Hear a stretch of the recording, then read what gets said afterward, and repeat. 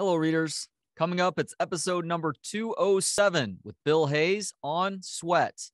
First, I wanted to encourage you to check out our website at booksonpod.com. While there, you can sort through past shows by episode number, book title, author's last name, or sort by category. For instance, select the health and fitness, history, or science and medicine category for episode number 94 with Daniel E. Lieberman on Exercised. This is Dan Lieberman. I'm author of Exercised, Why Something We Never Evolved to Do is Healthy and Rewarding. And you're listening to Books on Pod with Trey Elling, and I've totally enjoyed this great conversation. Hello, readers. Bill Hayes is the award-winning author of Insomniac City and How New York Breaks Your Heart. His newest book is titled Sweat, A History of Exercise. Bill, thank you for the time. How are you doing today? I'm doing great. Nice to be with you. Pleasure's all mine. So what was your goal with this book? My book, Sweat, History of Exercise, looks at the history of exercise over the millennia, from ancient Greece and Rome up to the present day, including the pandemic. So I go through the centuries from antiquity, the Middle Ages, the Renaissance, which I'm sure we'll talk about, the 19th century, and up to about the mid-20th century. I was really interested in learning about exercise, learning about things I did not know. So it's not dealing so much with trends and fads of the last couple of decades, but really the whole past. And started really with the question, does exercise have a history? A lot of people think it's just a 20th century or 20th and 21st century phenomenon. But as I discovered, that's not the case at all. So when did the word exercise come to be, and what did it initially mean? Well, it really came to be articulated in the 5th century BC. We credit Hippocrates, now known as the father of medicine, as the first to really articulate the importance of exercise in one's health and actually use the word exercise. He wrote 2 treatises on regimens for healthful living, which included advice about diet, exercise. One could say that exercise really began as training for war, for military, for hand-to-hand combat, going back to maybe the 10th century BC, and then evolved into training for athletic competition with the founding of the Olympic Games in the 8th century BC. So exercise, fitness training had been around for different reasons, but it's really around the 5th century with Hippocrates, and then followed by Plato and other philosophers and physicians, where it became something one incorporated into daily life. And to many people's surprise, there were actually gyms in almost every town in the ancient Greek Empire and ancient Roman Empire. And they were quite elaborate places. What did they look like? I have seen actually blueprints of what they looked like.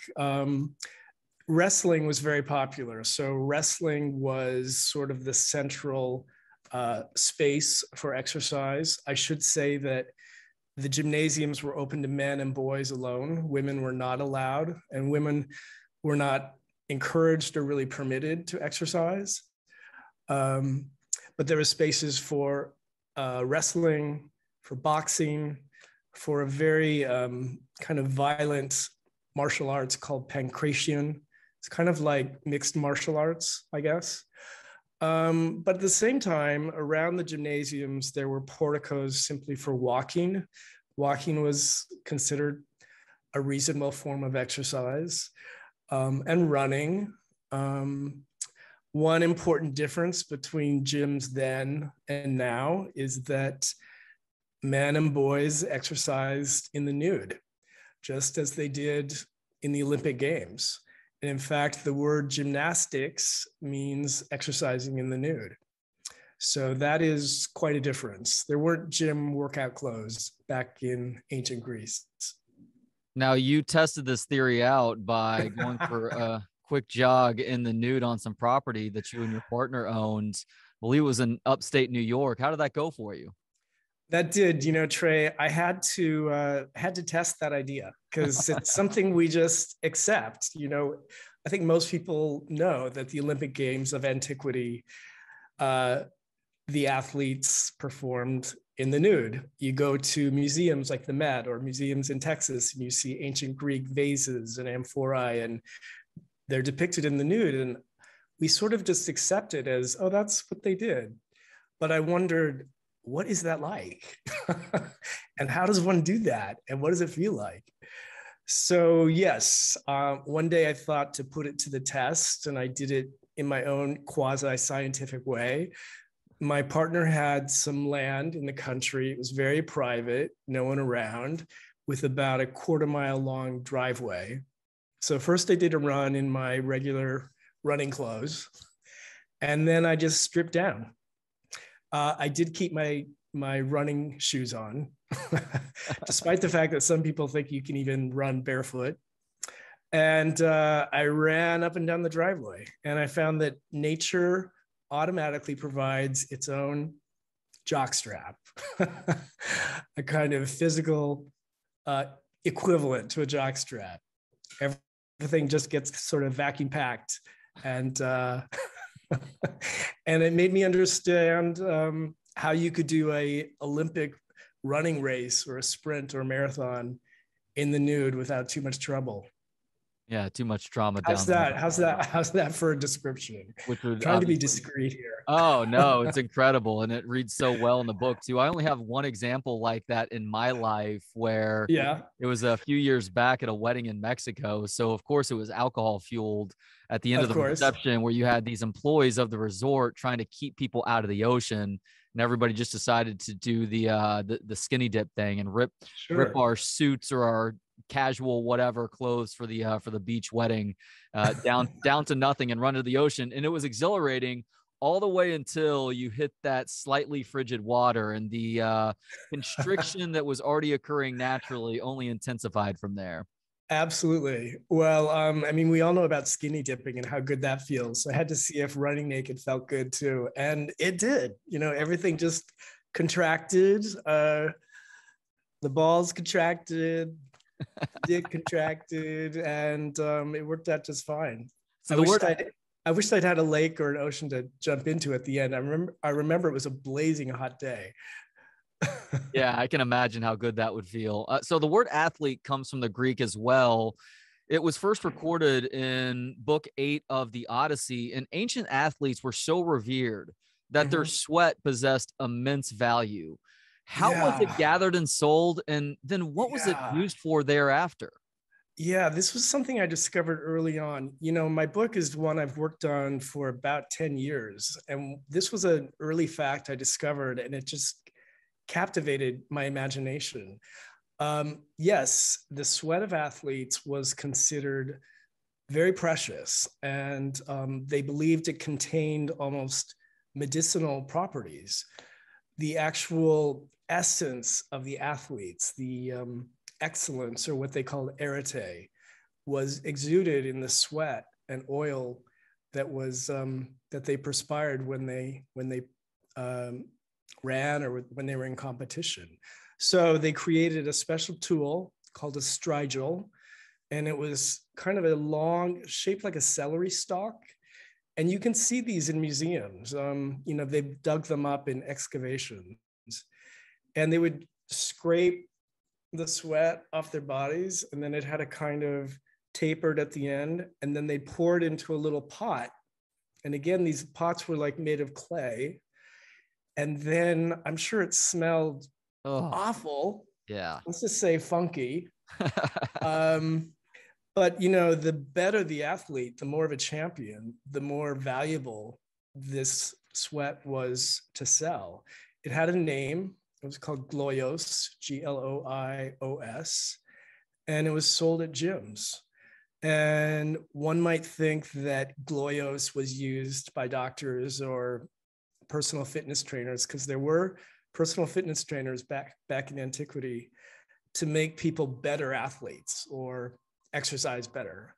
but instead it was used for such uncomfortable maladies as hemorrhoids and genital warts and dermatological problems.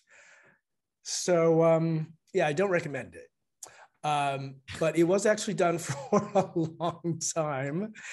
And you can find proof at museums like the Met in New York and other places. But yeah, when I learned about Gloyos, I just thought, I really do have to call this book Sweat.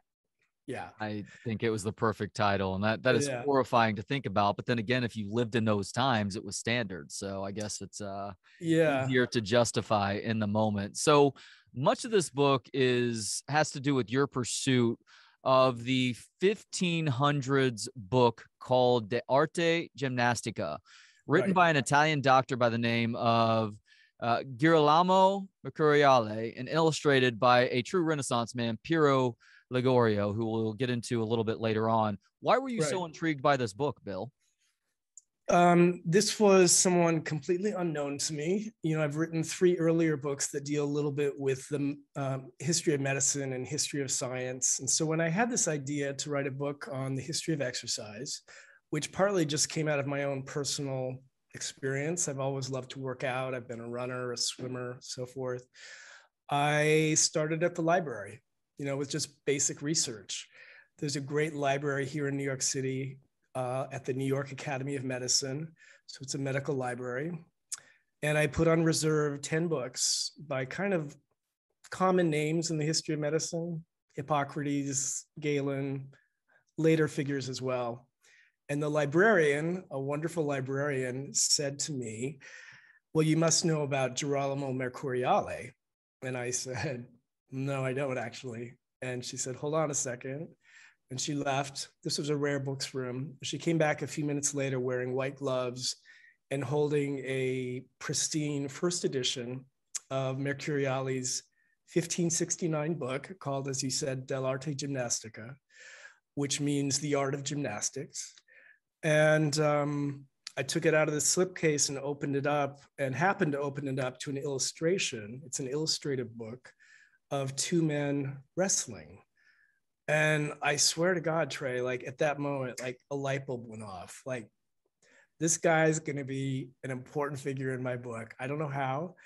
I'd never heard of him before, but here was a big, thick book, now considered the first comprehensive book on exercise. And the only problem was, as I recognized right away, is that it was written in medieval Latin. So while the illustrations were captivating, I couldn't read a word, except I did kind of recognize the Latin word for exercise, which is, I'll probably say it incorrectly, but exertatio. But I knew right away that I had to track down an English translation, which took a while. And then I did, and was able to read the book, and amazed. Mercuriale was a physician, personal physician to a cardinal in Rome, a very wealthy, prosperous, prominent cardinal named Cardinal Farnese. Farnese was a fairly young man, fairly healthy. So I think Mercuriale sort of had time on his hands to do what he wanted to do. And he had access to the Vatican Library and the Farnese family library. And he began looking into the ancient Greek and Roman texts on exercise and health, including Hippocrates, Galen, and some of these others who had written about exercise. He was able to translate and decipher all of these different texts. And it was his idea to sort of revive the ancient Greek and Roman arts of exercise, which were extinct by that time in the mid 1500s.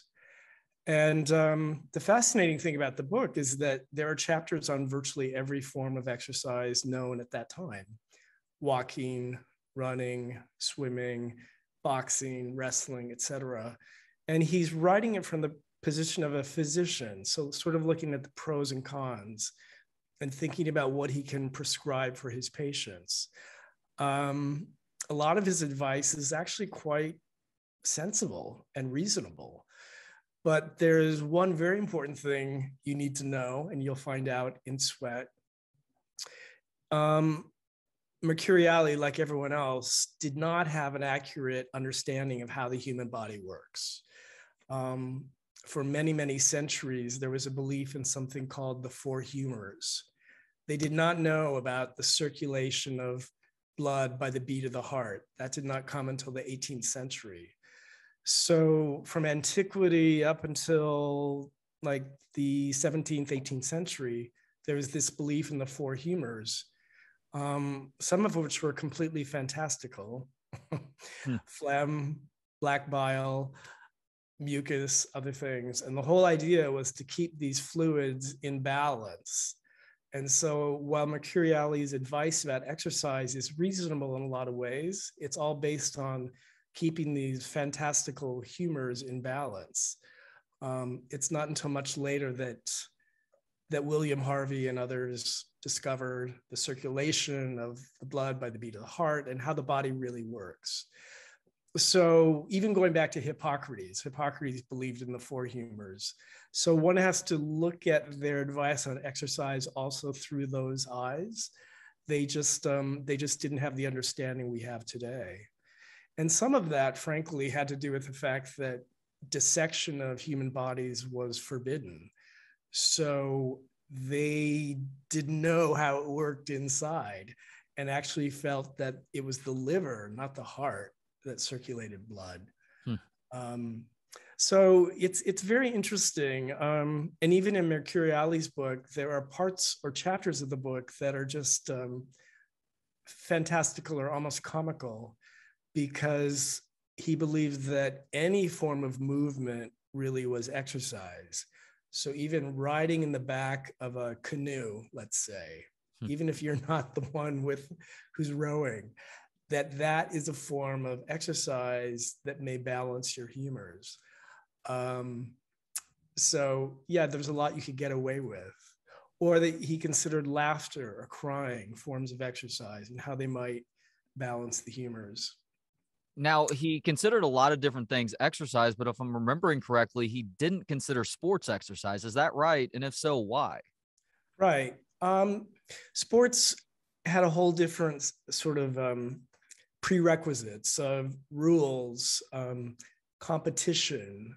Mercuriali himself was very opposed to high intensity exercise or the kind of hypertrophied bodies that we see in bodybuilders today. Mercuriali actually really liked Hippocrates and Galen and the ancients.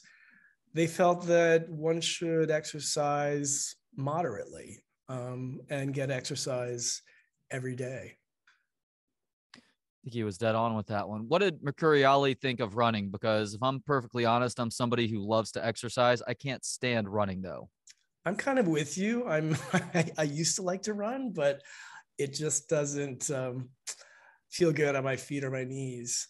He liked running because he felt anyone could do it. And he even said men, women, and children could run. Mercuriali was sort of breaking a taboo by saying that women could and should exercise. But he did not talk about naked running. I think he said that, you know, one should wear clothing, loose clothing. But he endorsed running, walking, swimming. He was opposed to boxing for understandable reasons. Since he was a doctor, he felt it could do more harm than good. Understandable. I, on the other hand, decided to try my hand at serious boxing. And as you know from reading the book, I went to a boxing boot camp, which was very, much more serious than I kind of expected. A 6-week boxing boot camp, 6 days a week, up at 6 a.m., learning how to box, and learned some lessons I'll never forget.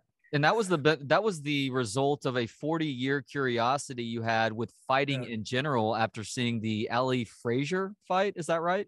That's right. I grew up in a small town in Washington State, Spokane.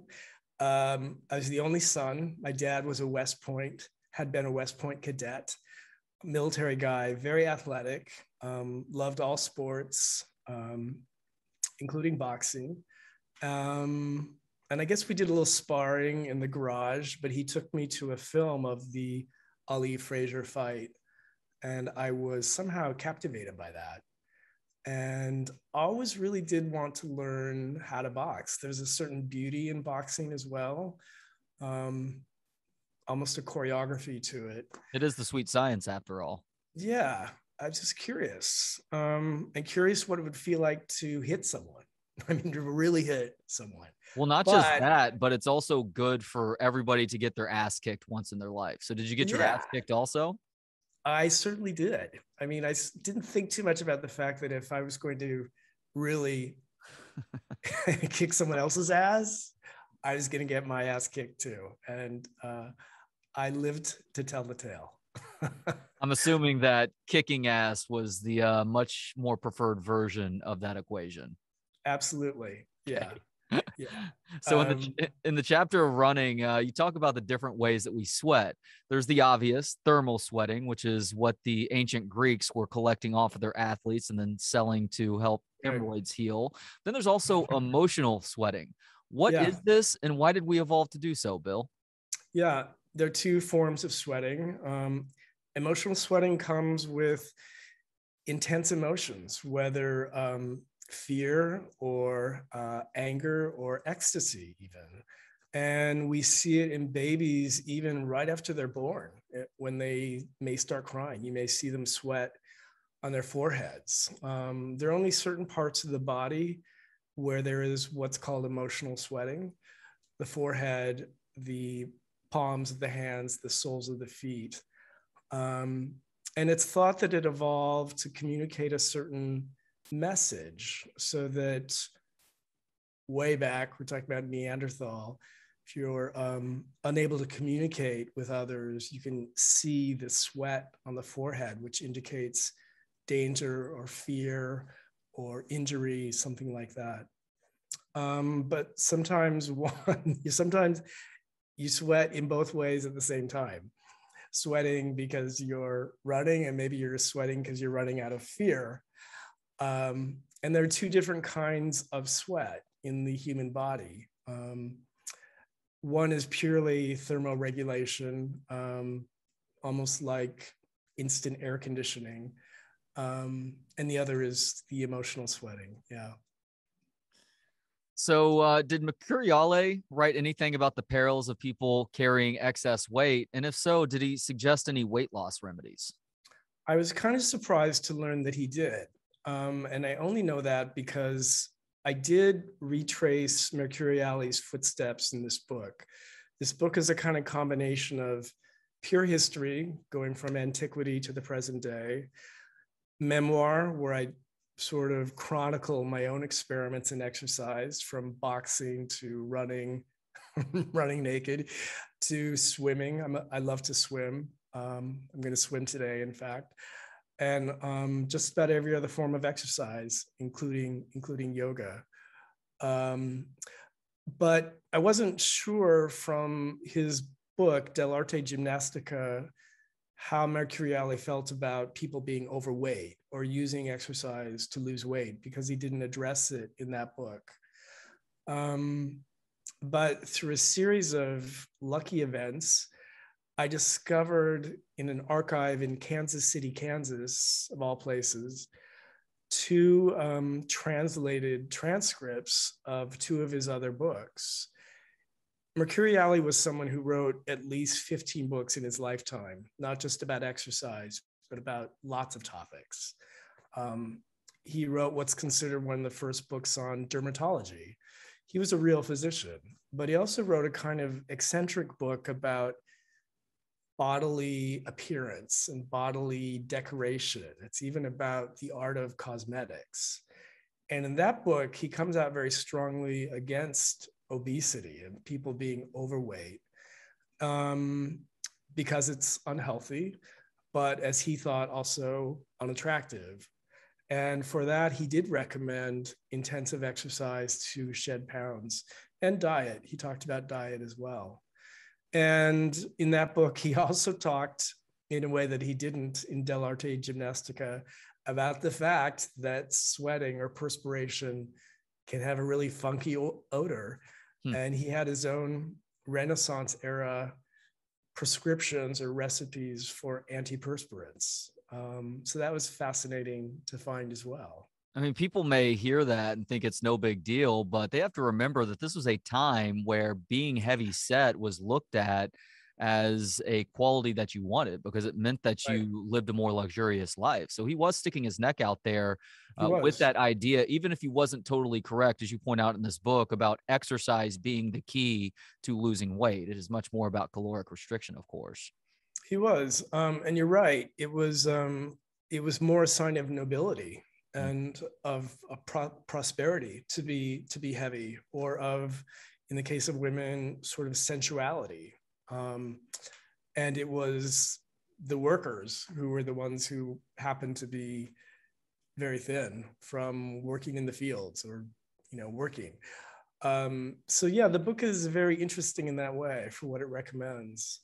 But I made many trips to Italy and to Rome, where he wrote the book, and to Forlì, where he was born, Padua, where he later taught.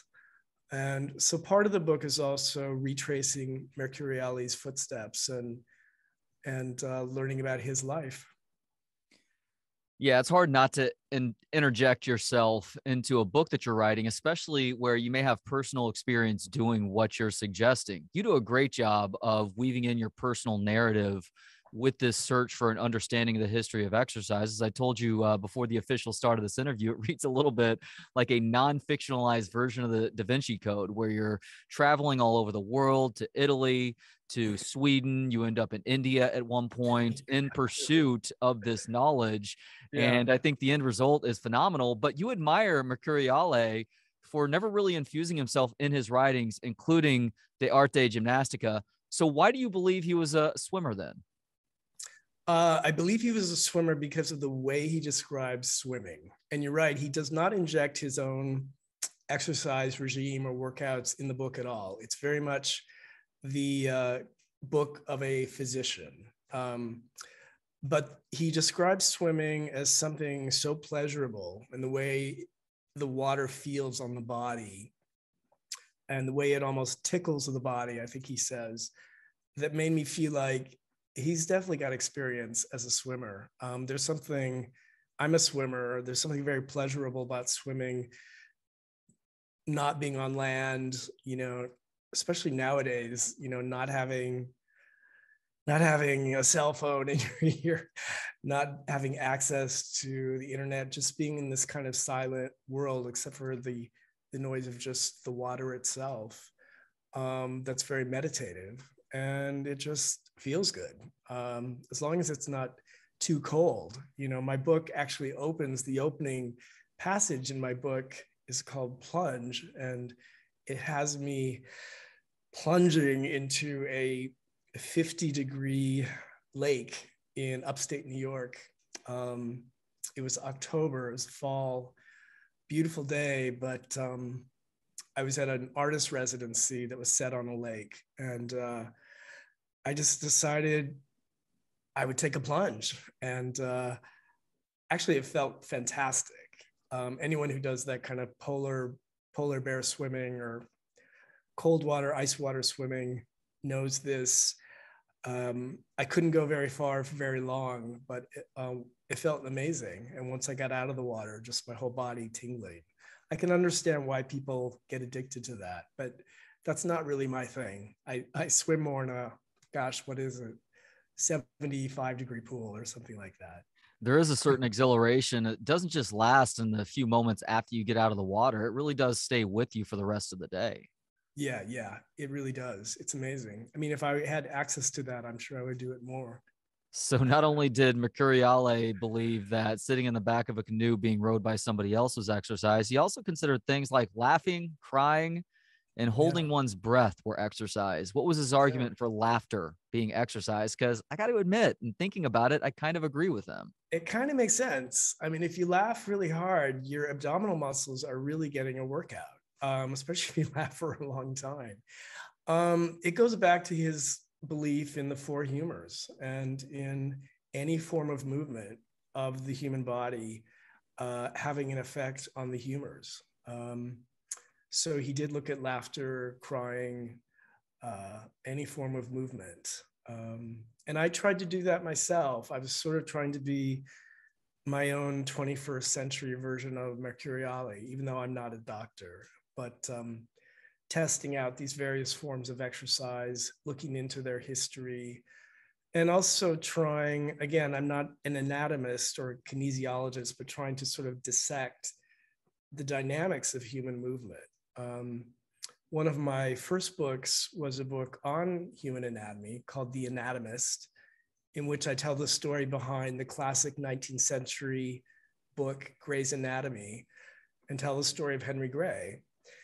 And for that book, sort of like Sweat, I inject my own personal experience. And in the beginning, it was purely for research, but I spent a year studying anatomy with first-year med students at a medical school in San Francisco.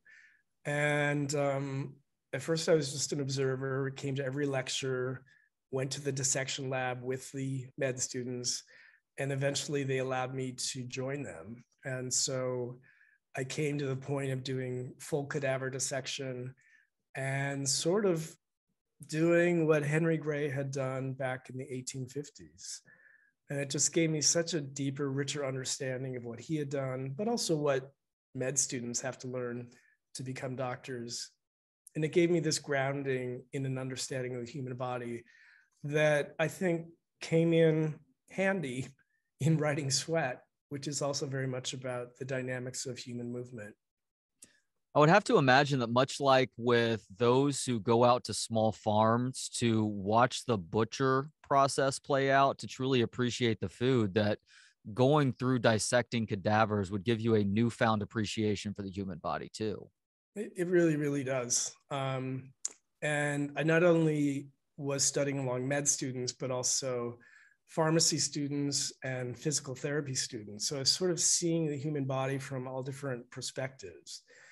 And the perspective of the physical therapy students, which was actually the toughest of all three of those courses, was especially interesting because you're really looking at the neuromuscular system. And yeah, it's just fascinating, really, really fascinating. The Arte Gymnastica includes illustrations by Piero Ligorio. Your efforts to locate and see these illustrations are quite the story on their own. But as far as the drawings themselves, Bill, why were they so important for this book? Well, it's funny, the first edition of Mercuriale's book was in 1569. So that's the first edition, which wasn't the edition that I first saw. And it contained no illustrations at all. It was just his text. It did well enough at the time that the publisher suggested a revised version and suggested adding illustrations. You have to remember that the book itself, the printed book, was still a fairly new phenomenon. And publishers found that books with pictures or illustrations sold well and added to the experience of reading. So Mercuriale commissioned his friend, former colleague, Piero Ligorio, to do drawings for his book. And they had had a long history together, had known one another in Rome when they were both in Rome at the same time. And by the time Mercuriale was working on the 1573 edition, he had moved on from Rome to Padua. And Ligorio, his old friend, was not far away in another town in Italy. And he contacted him and commissioned him. Piero Ligorio was someone who had been truly a Renaissance man, not only an artist, but a very established architect, antiquarian, historian, really a Renaissance man. And but he had fallen on hard times. He had a big family to support, so he could use the work. And he did these really quite amazing drawings. They're engravings in the book that I think had a lot to do with the book's continued success. I think in Mercuriale's lifetime, Dell'Arte Gymnastica went into 5 or 6 editions, but it continued to go into editions up into the 17th century. And I think just as with Grey's Anatomy, which is still published today, it's never gone out of print, still bought by med students and art students.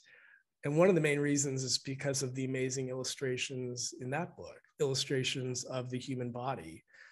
And I think part of the success of ARTE GYMNASTICA is owed to Ligorio and his engravings. And again, sort of breaking a taboo, one of the illustrations shows women exercising. And one of the challenges for me and frustrations as I did research on the book was finding the role of women in exercise, in the history of exercise. Because for so many centuries, women were just not encouraged or even permitted to exercise. So I was always happy to find little pockets of history where they were. Well, and that includes one of the most shocking things that I read in this book, Harriet Beecher Stowe's sister making a contribution here. Yeah, Catherine Beecher in the 19th century. I think I call her the Jane Fonda of her day.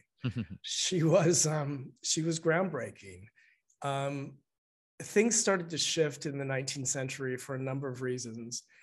The Industrial Revolution having a lot to do with it, when there was a widespread fear and belief that life had become too sedentary as people moved from the farm, I'm speaking generally, from the farm to the factory, and weren't physically exercising or moving as much. So there was a new encouragement for people to get exercise. And this intersected with the burgeoning women's rights movement. So there was a new interest in encouraging women and children, by the way, to get exercise.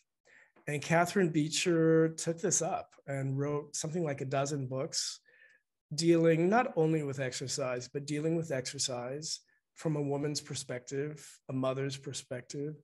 She lectured widely, went around the country, leading classes, teaching classes. And when I say she was like the Jane Fonda of her day, that's partly because she did publish books and was well known as an exercise expert. But she also encouraged women to exercise in the home, to exercise while doing housework or while cleaning the house or while taking care of the kids, and even putting on music or using music at the same time. So yeah, Catherine Beecher was very important in the history of exercise. And yeah, as I said, sort of an early Jane Fonda. Yeah, I love the promotion of physical movement as a form of exercise, even if it's not traditional strength training necessarily, just getting out there and moving. Back to your point of just merely walking from point A to point B can be so valuable in the long term for your health. Absolutely. I try to encourage people to think of exercise as synonymous with movement. So for those who maybe feel they don't have time or they don't belong to a gym or want to belong to a gym or have the funds to belong to a gym, I'll say, like, maybe on your way home from work, stop 2 bus stops early or 2 subway stops early and walk the rest of the way home. You know, a half a mile, that's a great walk. And that's, you can tell yourself, you can feel good about it. I exercised today. Don't think of it as, oh shit, I have to, walk home, but it's getting some exercise into your day. When I lived in Chicago, I used to play a game called Beat the Bus, where the bus system was so slow there at times that it was look down the road. If you don't see a sign of the bus, walk to that next bus stop a block or 2 away. And it was surprising how many blocks I was able to go at times. But it was also just one of those things where it's like you're moving and you're not really thinking about it. It's this fun little game that you've created for yourself. Yeah. And I've made that a part of my life in New York. I moved here 12 years ago from San Francisco. And just as I've gotten older, maybe a little less interested in bulking up at the gym or that sort of thing. And if I have a meeting in Midtown, sometimes I think I'm just going to walk home. It'll only take 45 minutes and that'll be my exercise for the day. And it gives you a different perspective on your city. And If you have some good music on, that always helps. Yes, it does. Now, And you don't have to run. no, you don't. You can go at a leisurely pace, or you could go at an Olympic speed walker pace too. It's kind of fun to do that on the That's island right. as well. Now, Mercuriale included a chapter in De Arte Gymnastica that was titled via translation as, quote, a refutation of those who think everyone should exercise. What was his Right. argument here? That was a little eccentric. I mean, some of it was reasonable. He felt that, the elderly and the sick or the disabled shouldn't and didn't need to exercise. But again, it goes back to the four humors and feeling that those who he sort of diagnosed as being completely out of balance, maybe exercise would not be a good idea. But I think he was also opposed to people overdoing it. And this goes back to the ancients. It was Plato who had a great quote. I can never remember it, so I had to write it down. Plato said, "It is not the number of exercises, but their moderate nature that brings about a good human constitution." And that was really the philosophy of the ancients. And this is really apart from talking about Olympic athletes and that sort of thing. But that is reasonable advice today, even during the pandemic, when we've all had to adapt to perhaps not going to gyms or just changing our exercise routines. Just keep moving. Yeah, we all reach that point, Bill, where going for your 1 rep max or a personal record on a lift just becomes reckless. Like, what's the point? Who are you trying to brag to? Your friends? Well, Right. your friends might want to understand for themselves that if you keep trying to do that, it's eventually going to end badly for you. Yeah. And he understood that people could overdo it and be injured. And I've certainly done that myself. I've had all kinds of exercise related injuries. I'm now 61, but from weightlifting, torn rotator cuff, herniated discs in my neck from deadlifts, what's called swimmer's shoulder from swimming, not with great technique, bad knees from running. Fortunately, I've never had to have surgery or anything like that. But yeah, you can, there are a lot of exercise related injuries you can avoid, even with something like yoga, which a lot of people think of as being very gentle. Intense yoga classes, especially in the US, people can overdo it if they don't know the correct technique. No doubt about that. When did yoga come to be? And at what point did it break from a certain mysticism and become much more about the physical body as a way to reach enlightenment? Yeah, thousands of years ago. So equivalent to the times of Hippocrates and the founding of the Olympic Games, but we're talking in the Eastern world, in India, not in the West. And I should say that most of my book does deal with the West.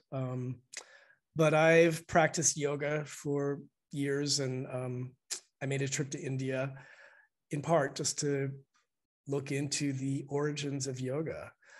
I was kind of surprised. It's around the 19th century that yogis or yoga masters started to migrate or travel to the West, Europe, and the US, and travel widely and lecture about the benefits of yoga and sort of convert people to the benefits of yoga. And it became quite popular.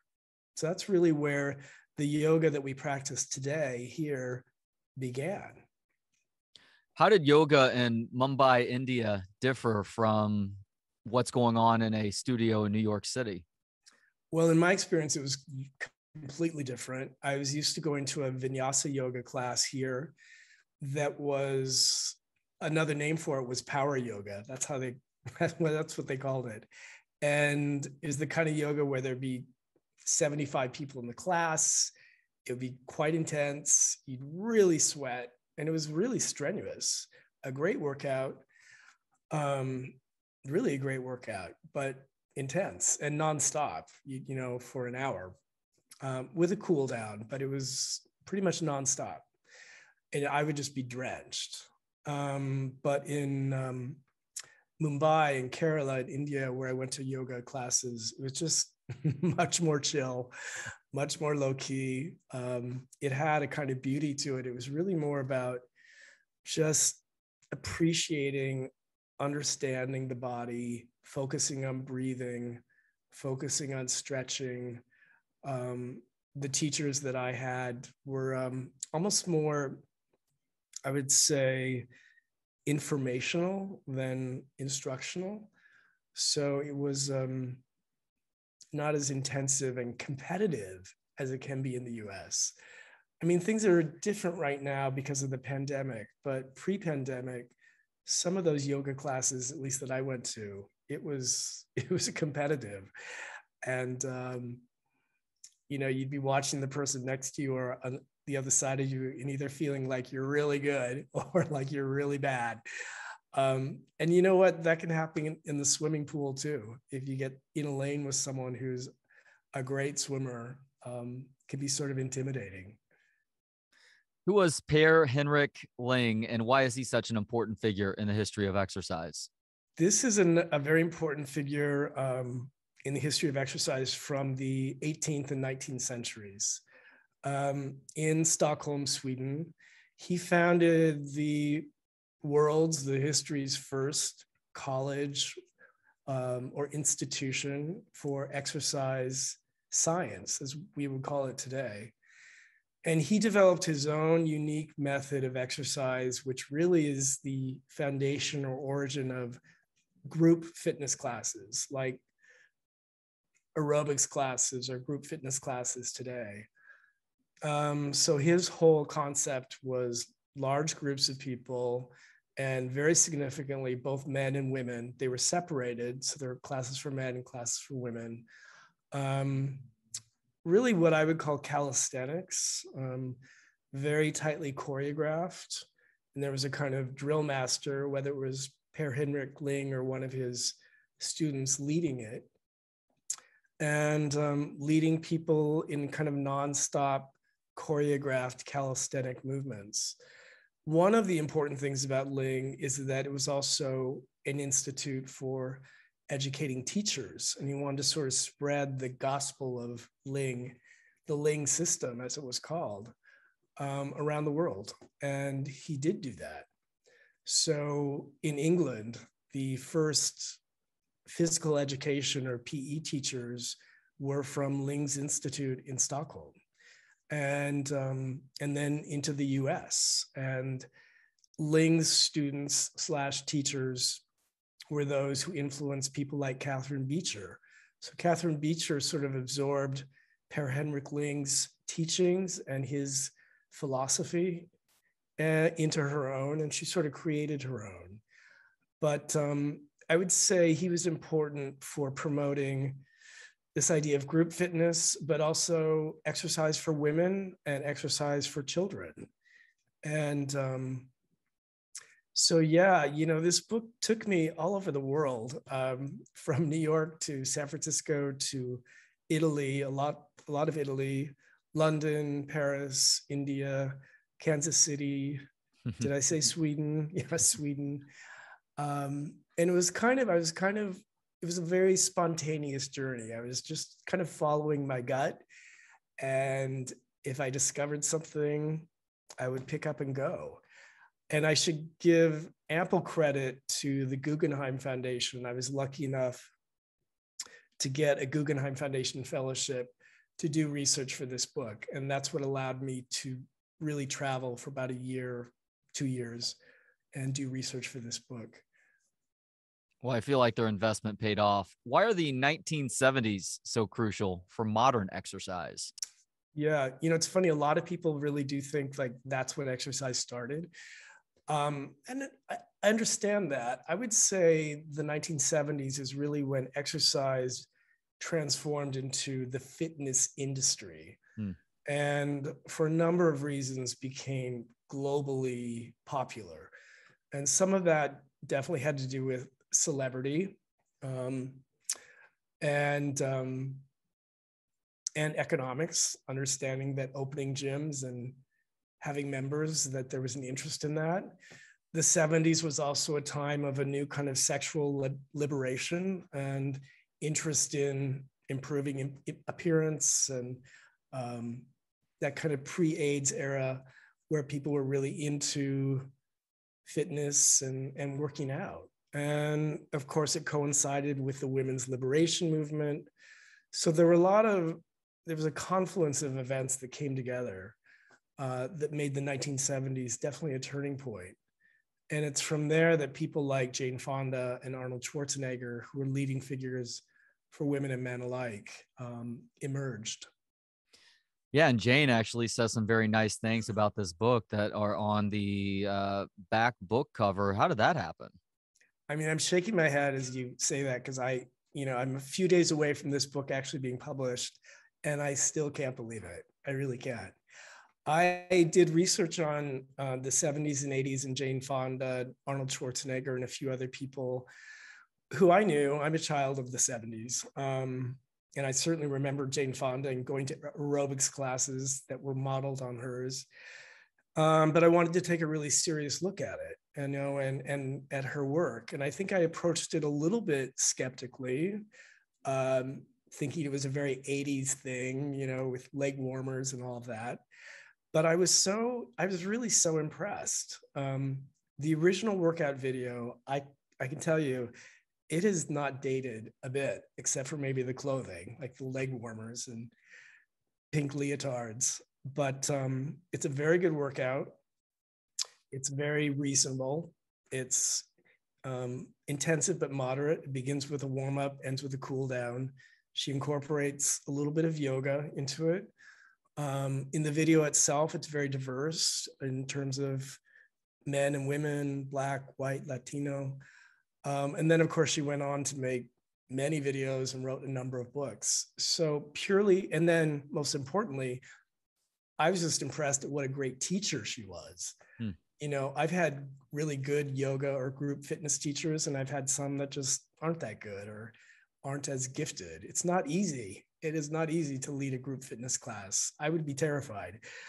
But she was so articulate about teaching you what to do.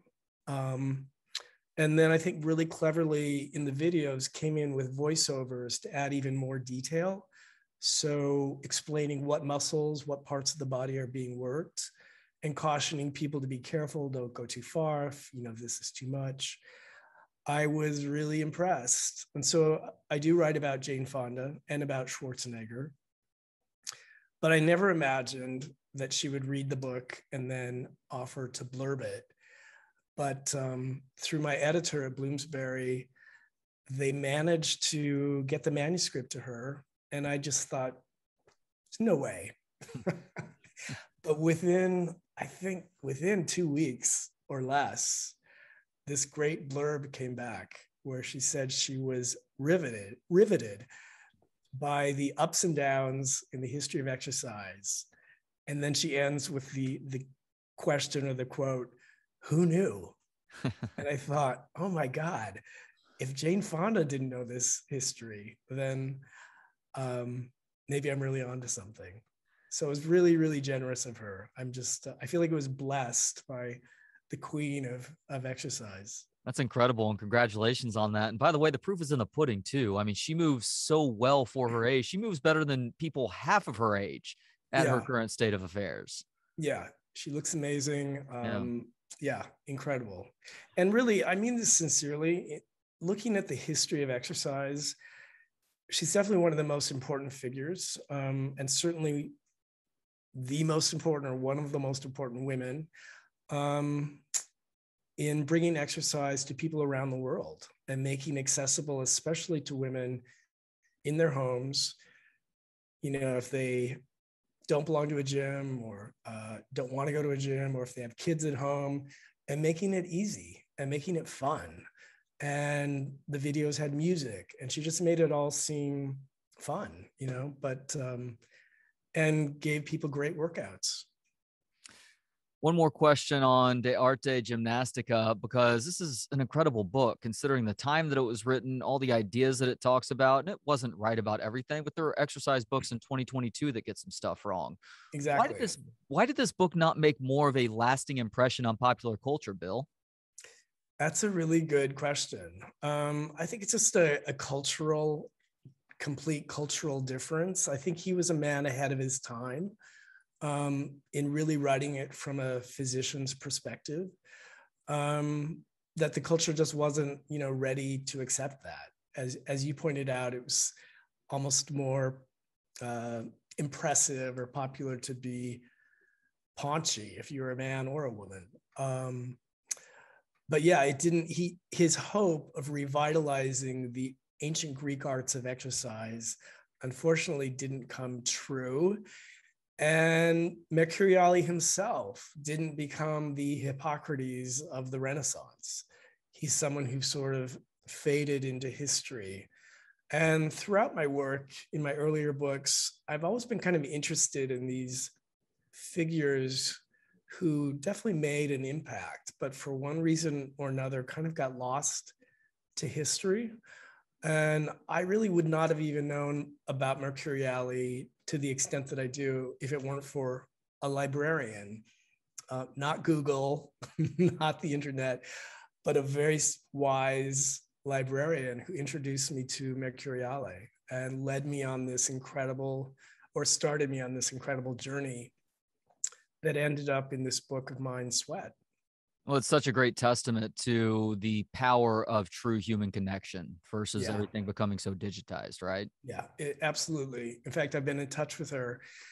And of course, the library, the rare books room had to be closed during the pandemic. And it's a really beautiful small room with all these ancient books. But they've recently been allowed to reopen and bring in readers, as we're called, wearing masks and everything. But I'm really glad the rare books room is back open because libraries and librarians like her are so important.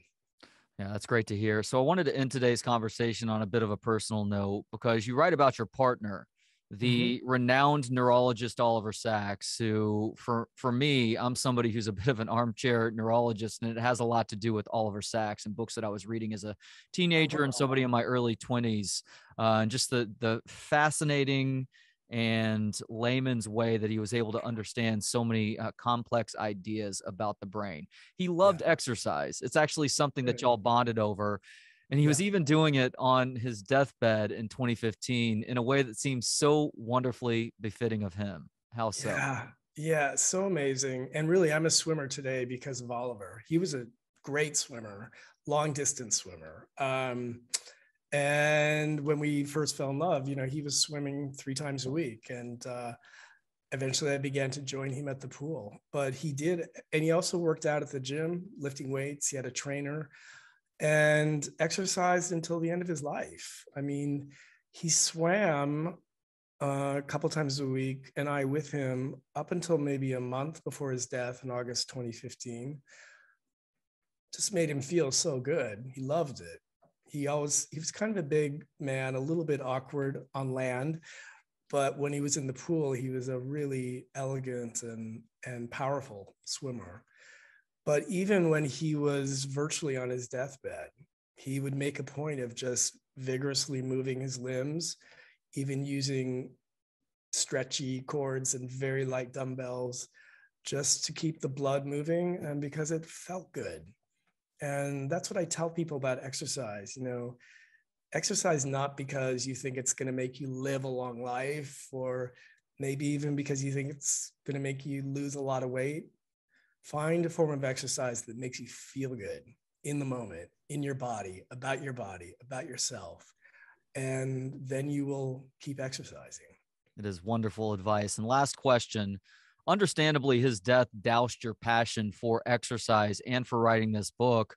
What reignited both of those things? It's true. I had written and researched quite a bit of this book before he got sick. And then I put it aside in part just to be with him, take care of him, and just be with him. We traveled in his last year. It was an incredible year, incredibly productive for him. And then after his death, I just really did lose my passion, and it was a really hard time. But it is one upside of the pandemic. I live in what was Oliver's apartment. I had a lot of time to myself, and I thought, I think Oliver would want me to finish that book, and brought out the manuscript. I had not looked at it really, honestly, in at least 3 years, maybe 4 years. And in a lot of ways, I think the time away from it benefited the book. I was able to approach it with some distance and see right away what worked, what didn't work, how I wanted to shape the narrative, how I wanted to interweave these various stories, the history of exercise, my own history of exercise, the Mercuriale story, and weave it together. And so I was able to finish the book in about a year. Well, the end result is beautiful. He is Bill Hayes, the award-winning author of Insomniac City and How New York Breaks Your Heart. His newest book is titled Sweat, A History of Exercise, and you get it now wherever books are sold. Bill, thank you so much for the time today, and thank you for this important book. Oh, thank you so much. This has been such a pleasure. Join me next time when I speak with addiction psychiatrist, bioethics scholar, and author Carl Eric Fisher on The Urge, Our History of Addiction. Thanks to Gentleman Jesus for the intro and outro music. Hear more of his work at gentlemanjesus.com. And thanks to you for hanging out. You can watch, listen, learn, and connect for free at booksonpod.com. For Books on Pod, I'm Trey Elling. Good day.